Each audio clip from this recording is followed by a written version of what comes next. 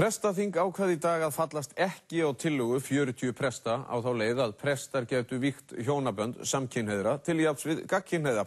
Þess í stað ákvað meirihluti prestaþings að samþykkja tillögu biskups að prestum yrði heimilt að blessa staðfesta samvist samkynhneigðra sem þeir hafa þó getað í nokkur ár. Sigursteinn Másson sestur hjá Helga og ætlar að ræða þessa umdeildu ákvörðun prestastefnu í dag við Geir Waage sóknarprest sem staddur á prestastefnu á Húsavík. Velkomin Sigursteinn hér í efstaleitinu og Geir norður á Húsavík. Ég ætla að byrja á þér, Geir Waage. Við heyrðum biskup í fréttum áðan tala að hann vildi ekki taka svo afdrifaríka ákvörðun eða öllu heldur kirkjan. Hvað eiga menn með því að tala afdrifaríka ákvörðun, Geir? Þetta mál hefur allt sinn gang og það sem núna á dagskrá að ganga frá þessu blessunarformi sem hefur verið í undirbúningi að minnstakosti síðan í fyrra, markvisst að þessari niðurstöðu núna, sem ástæða til að óska biskupi til hamingju með og þjóðkirkjunni. Hvort önnur frekari skref verða síðar tekin, það veit enginn. En það ekki hægt að leggja því öfnu að skilningi meirihluta þeirra sem þarna voru, sambúð og hjúskap karls og konu og sambúð fólks á sama kyni. Geir, örstutt varðandi þetta, þýðir þetta þá áfram að þjóðkirkjan, prestar þjóðkirkjunar íslensku séu mótfallnir því að Alþingi veiti trúfélögum heimild til þess að vígja saman samkynhneigð pör? Við segjum ekki Alþingi fyrir verkum, en kirkjan mun ekki stíga þetta skref núna að minnstakosti. Frekar heldur en aðrar kirkjudeildir hafa treyst sér til. Við erum ekki bara kirkja hér á Íslandi í einhverju limbói eða utan við allar veraldir. Við erum þáttur og hluti af kirkjunni í veröldinni allri og samhengið líka yfir kynslóðirnar og áfram. Takk fyrir þetta, Geir. Sigursteinn, það sem samþykkt var í dag í raun og veru þessi tillaga biskups, hún gengur alls ekki eins langt og þú og fleiri hefðu vonað. Þetta mjög dapurleg ákvörðun prestana. Ég verð að segja það, þetta mjög dapurleg ákvörðun. Það kallar á kjark að standa með jafnrétti. Geir Waage segir að það sé afdrifarík ákvörðun að vígja samkynhneigða til jafns við gagnkynhneigða í kirkjunum. Ég segi að það sé mjög afdrifarík ákvörðun að hafna því. Og ég tel að þetta hafi verið mistök af hálfu kirkjunar og þegar að menn að tala það að þeir geti frestað jafnréttinu að þá gengur það auðvitað ekki upp, hvort sem það í 5 ár eða 10 ár eða 15 ár. Annarkvort jafnrétti eða ekki. Og eins og ég hef skilið inntak kristinnar kirkju að þá snýst það jafnrétti og kærleik. En Sigursteinn, þetta mál, ef ég má grípa aðeins inn í, þetta mál hefur ekki nokkuð skapaðan hlut með jafnrétti að gera. Við breytum ekki skikkan skaparans. Meira segja íslenska synótan jafn vel sett og haldin hún og vel búin af frjálslyndu fólki, þá breytir hún ekki skikkan skaparans. En hvernig getur þú sagt að þetta snúist ekki jafnrétti? Kirkjan þá að einhverju leyti með þessa útskýringu yfir jafnrétti hann? Karlar og konur karlar ekki það sama á konur. Konur öðruvís en karlar. Karl og kona geta sameiginlega til dæmis skapað nýtt líf, ef Guð með í ráðum. Það gerir karl og karl ekki eða kona og kona. Það hluti af skikkan skaparans. Við breytum ekki því að það munur á kynjón. En þetta snýst ekki að kirkjan sé að heimila fólki að eignast börn, Geir. Þetta snýst að barneignir hluti af sambúð í hjónabandi. Karls og konu, já. Já. Við erum ekkert að finna að því að fólk búi saman, ekki nokkuð skapaðan hlut. Það sem meira það verið að leggja til ákaflega merkilegt form sem búið að leggja mikla vinnu í. Fyrirbænar og blessunarform fyrir sambúð fólks af sama kyni.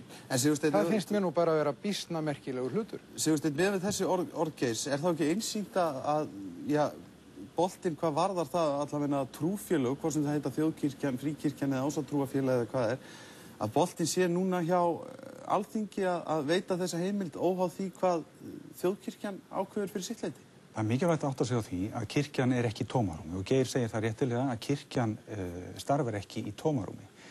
Þannig að við búum hér á Íslandi sem betur fer við mjög framsækna jafnréttislöggjöf. Hvort sem það varðandi jafnrétti karls og konu eða jafnrétti samkynhneigðra. Þannig hefur Alþingi og íslenskir stjórnmálaflokkar og almenningur á Íslandi gengið lengra í jafnréttinu heldur en flestar aðrar þjóðir.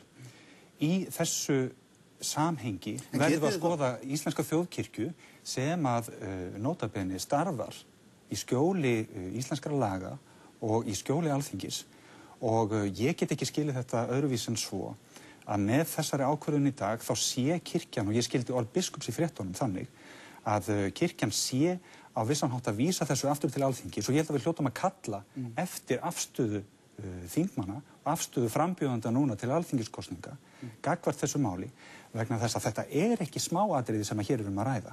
Þetta snýst það hvaða skilaboð stofnun, aldagömul stofnun sem að varðar okkur öll vegna þess að við komumst ekki hjá því í lífinu að eiga samneyti við kirkjuna með einum öðrum hætti hvaða skilaboð þessi stofnun sendir okkar unga fólki sem til að mynda í dag og í þessum töluðu orðum að átta sig á sinni kynni. En það getur alltaf verið að þetta sé eitthvað fjandsamlegt gagnvart samkynhneigðum þó að kirkjan sem að í eðli sínu íhaldsöm eins og Geir hefur nú minnst á hér að hún taki einhvern tíma í þetta. Það eðlilegt að kirkjan sé íhaldsöm, en hins vegar ekki eðlilegt eftir öll þessi ár og allan þennan tíma sem að þessi umræða hefur verið að kirkjan sé svona algjörlega á skjön við almenningsálitið í landinu og ekki bara almenningsálitið, heldur líka löggjöfina sjálfa. Það væri nú ekki neitt að kirkjan væri á skjön við almenningsálitið. Fyrstu aldirnar var nú kirkjan aldeilis á skjön við almenningsálitið og það var komið tímabil sem að kirkjan hefur kannski verið of veik fyrir því að elta almenningsálitið. Ég nefni nú bara þann stóra hluta þýsku kirkjunar sem elti nasistana. Geir, leiðu mér... Það þykir nú heldur betra núna að kirkjan í heild elti þá ekki þar. Þar var nú almenningsálitið knýjandi. Við skulum nú ekki, Geir, við skulum ekki blanda... Ég ætla bara rétt í lokin ef ég má að minna á það að kirkjan, íslenska þjóðkirkjan... Finnst þér nasismi sambærilegur við samkynhneigð? Kirkjan starfar á forsendu fagnaðarerindi sem drottin Jesúm Krist. Geir, hún starfar á forsendu Guðs orðs. Já, Geir, en ertu að leggja jöfnu nasismi og samkynhneigð? Vertu ekki að snúa út úr fyrir mér. Ég var að segja það að kirkjan hefði betur í Þýskalandi, meiri hluti kirkjunar í Þýskalandi sem hallaði sér að almenningsálitinu þá og elti það, hún hefði betur látið það vera. Svaraðu einni spurningu, Geir. Ertu, fyrir þitt leyti, miðað við það sem þú segir, væri það þér þá ekki algjörlega sársaukalausu sem kirkjuna manni að Alþingi myndi taka þá ákvörðun að veita trúfélögum heimild til þess að blessa samkynhneigða? Ég hef enga trú á því að Alþingi fari nú að brjóta gegn því sem að verið hefur samkomulag á milli ríkis og kirkju áratugum saman, að Alþingi fari að segja kirkjunni fyrir verkum á sviði innri mála hennar. En það eru fleiri trúfélög en kirkjan. Og ég vona það að kirkjan vari sig á því að vera ekki að segja Alþingi fyrir verkum þá hluti sem eiga ráðast á Alþingi. Við verum að láta þessu lokið. Þakka þér fyrir, Geir. Biðjum fyrir kveðjur norður. Sigursteinn, þakka þér. Ég sitt hér bókstaflega út á þekju eins og þú sérð. Þakka þér fyrir, Geir. Sömuleiðis. Í október 2005 fjölluðum við sjúkraþjálfun á hestbaki fyrir lömuð börn.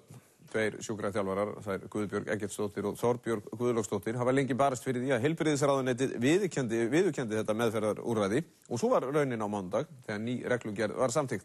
Við skulum heyra nánar þessa þjálfun hér á eftir, en byrjum á að rifja upp fyrri umfjöllun okkar.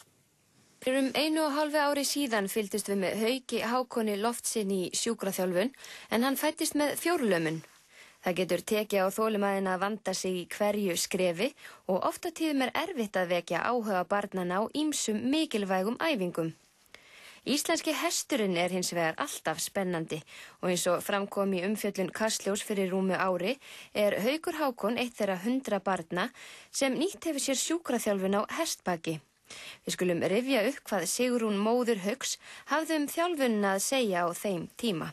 Það alveg ótrúlegt hvað þessar hestæfingar gera mikið fyrir hann. Það skeður þegar hann á hestbaki, þá gliðnar mjadmagrindin og þetta geta sett lappirnar í sundur sem að skeður ekki vanalega og setstaðan, hún verður miklu betri. Hann til og með situr ekki eðlilega, hann nær því ekki og núna bara situr hann flott og það hægt að hossa honum og hann svona strax eftir æfingarnar. Svo þetta þverr það kannski daginn eftir eða 2-3 dögum seinna þá minnkar gildi þess að vera á hestinum en síðan hefur þetta alveg ótrúlega góð félagslega áhrif. Þetta svo ofsalega skemmtilegt og gaman að vera að gera eitthvað nýtt og skemmtilegt og eitthvað sem að hinir krakkarnir líka á leikskólanum ekki að gera. Þetta njótaðir.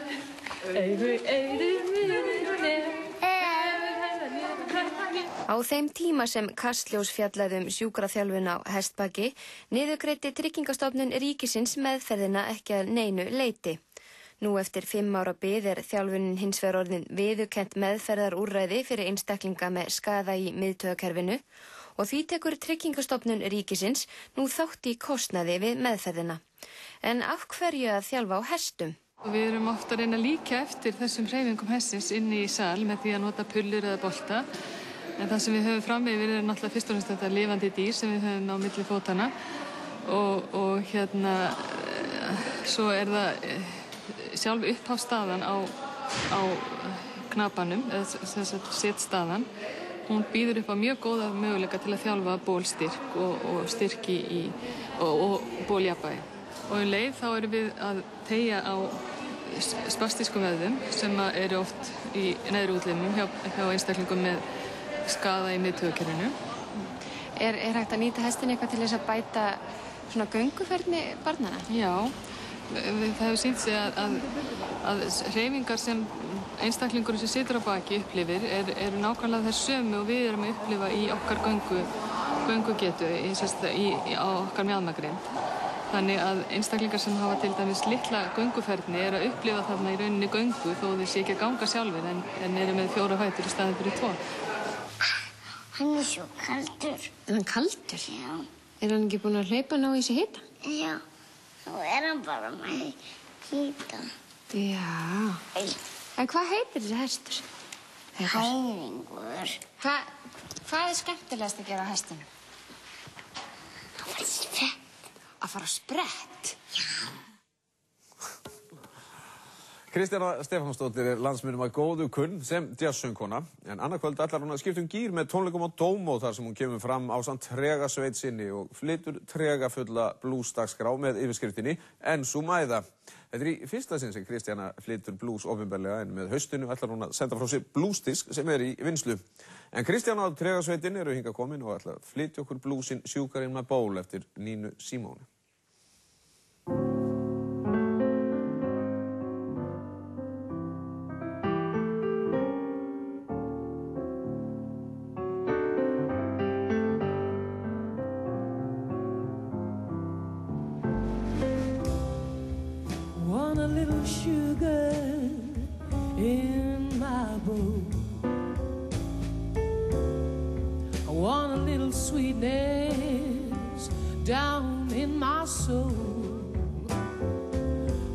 Could stand some loving, oh so bad. I feel so funny and I feel so sad. I want a little steam on my clothes. Maybe I can fix things up so they go. What's the matter, Daddy?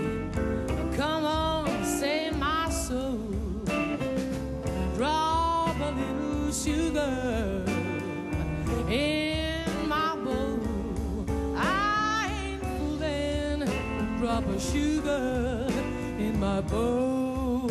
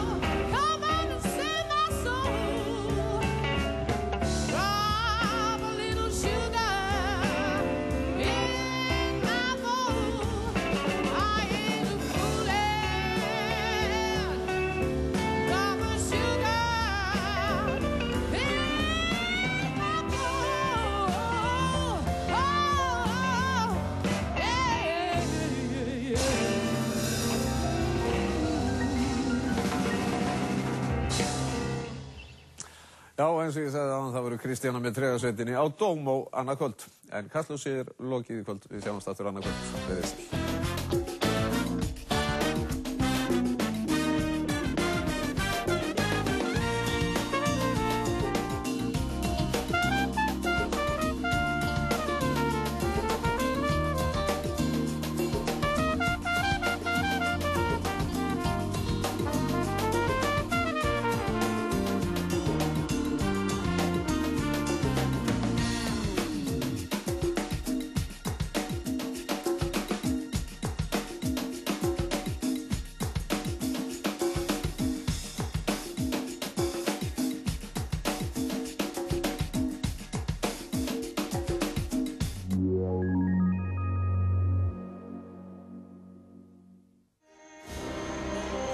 I will not allow these shameful letters to make their way into history.